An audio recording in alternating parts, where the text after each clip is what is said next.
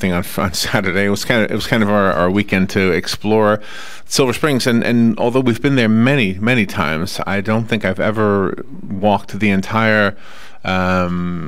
Well, we walked more trails than I've ever walked before. It was kind of cool. You never underestimate the contribution that our local tourist attraction called Silver Springs made to this state.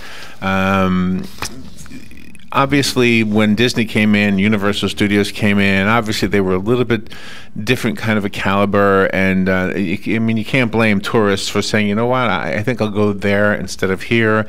I think I'll go to roller coasters rather than glass bottom boats. You kind of can't blame them, but at the same time, don't underestimate the contribution that was made in the early days of tourism here in Florida. Oh, certainly. It really is true. We have. We have had, before the interstate was built, and we have people living here right now that will tell you how that interstate changed the whole face of this whole area. Highway 41, which runs through Denellen, had a Rainbow Springs over there, which is still there, which was a theme park. Mm-hmm. And the imagination of the people who ran both Silver Springs and Rainbow Springs was pretty remarkable. And so they tried to keep up. They tried to do things that would attract visitors. They had the glass bottom boats here in Silver Springs. They had the portal boats down in Rainbow Springs, when the portal, meaning you would actually sit below the water surface. Now that's cool. And look out into the water as opposed to down into the water. And both ideas were remarkable and ingenious if you think about it. So this past yesterday, well, let me start with Saturday. Saturday we walked the trail in Silver Springs that takes you. It's called the River Trail, mm-hmm. and it takes you to the river, basically. What was it about I don't remember how long it was. It was a couple miles, maybe. Yeah, okay. I don't remember. And you're down by the river, and you've walked through the woods, and you see the real Florida. You see the Florida with the trees and the way it really looks. And again, I'm not picking on the theme parks of Disney and Universal, because I love those theme parks too. Mm-hmm. I'm just trying to point out that at one point in time, people used to come here for the weather, and these theme parks here in Ocala and in Denellen.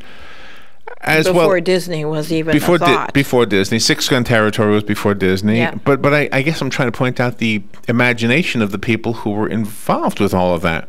Mm-hmm. So toward the end of the reign of Silver Springs as a tourist attraction, they had this idea to have a Jeep safari. Mm-hmm. And the Jeep safari was pretty simple, but a unique idea. They cut a path through the woods that the Jeep would drive through, and they would have a storyline. You'd have to use your imagination that you're going deep into a jungle, mm-hmm. and you're going to see animals that we hope we see them, and I can't remember all the animals they had out there, but they had to keep the animals put. They had these little, what do you call it, cattle crossings? Yes. Cattle crossings. So cattle and other animals can't, because of their hooved feet, can't walk across these little bridges, but a Jeep can, because it's got rubber wheels. And so that trail. One of the trails, called the Creek Trail over at Silver Springs, is actually that road mm-hmm. that the Jeep Safari ride was on. Yeah, that's cool. Now, what they've done so that if you're walking your dog or if you're wearing high heels, you're not going to step through the cattle crossing. They've put dirt on it. They've put some blacktop on it. Yeah. And so you can walk across without having to fear that your dog is going to slip through. But there's still areas that you can see it. So you do have to pay attention where you're walking. You have to be careful. But it is very cool to see this, because if you ever took the ride, and this is what we did, because Robin had a memory of being on this ride, and so did I. You're walking on this trail, and you're remembering the driver would be like an actor in a way. And he said, okay, we're going deep into the jungle now, and there's the gazelles over there, and there's mm-hmm. the zebras over there. Right, exactly. And it was always fun to do. So mm-hmm. if you want to take this, it's only 3/4 of a mile, and it's a loop, so you don't even have to, you really don't come back on the same trail except for a little piece of it. Mm-hmm. So you walk this trail, and the one funnest part, if funnest is not a word, I know, but I use that word. Funnest. But there was a dip, and if you ever took the Jeep Safari ride, you remember the dip was like the Jeep had to go through a small creek. Okay, the bridge had been washed out. They pretended the bridge has washed out. We got to drive through the creek, right?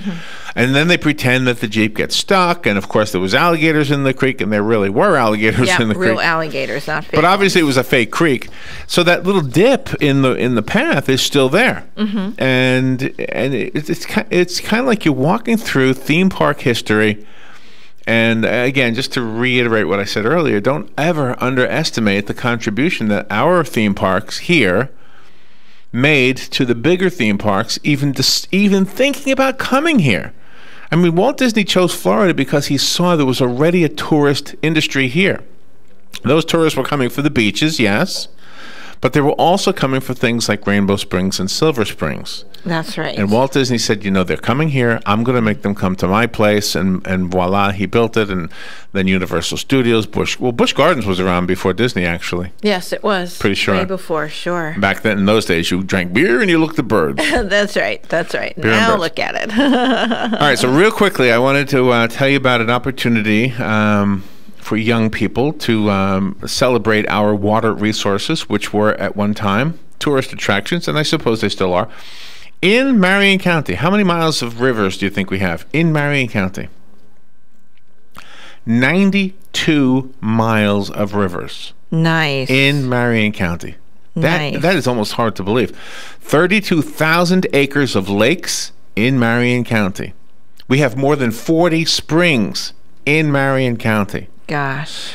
And so the county commissioners have an idea. They want you to celebrate that. Opportunities to enjoy Marion County's water resources are unlimited, and the Marion County Department encourages local youth to enjoy the water resources and share their experiences. So you are invited by the Marion County Office of County Engineers, and this is for those who are 18 years old and younger, to participate in the Discover Our Water Resources Art and Photography Contest. This is through January 22nd. Students attending public, private, or homeschool here in Marion County may submit creative entries depicting any of the following themes: Marion County water bodies, wildlife, karst, limestone features, water uses, and recreation in water. And for all the details on the photos, on the artwork, give this number a call, 671-8686. Melissa Baker is who you would talk to, 671-8686.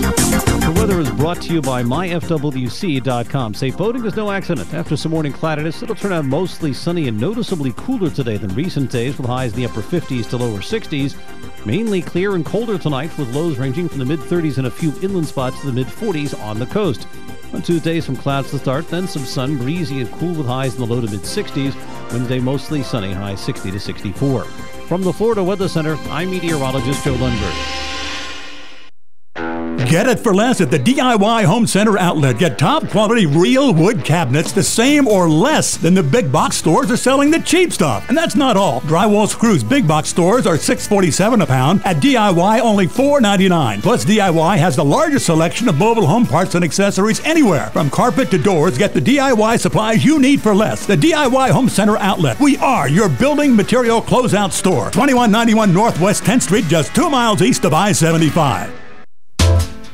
Hello, gorgeous. Hi, this is Becky at Hello Gorgeous Salon. Let's get rid of those sun-damaged ends and faded out color and get into something rich and vibrant.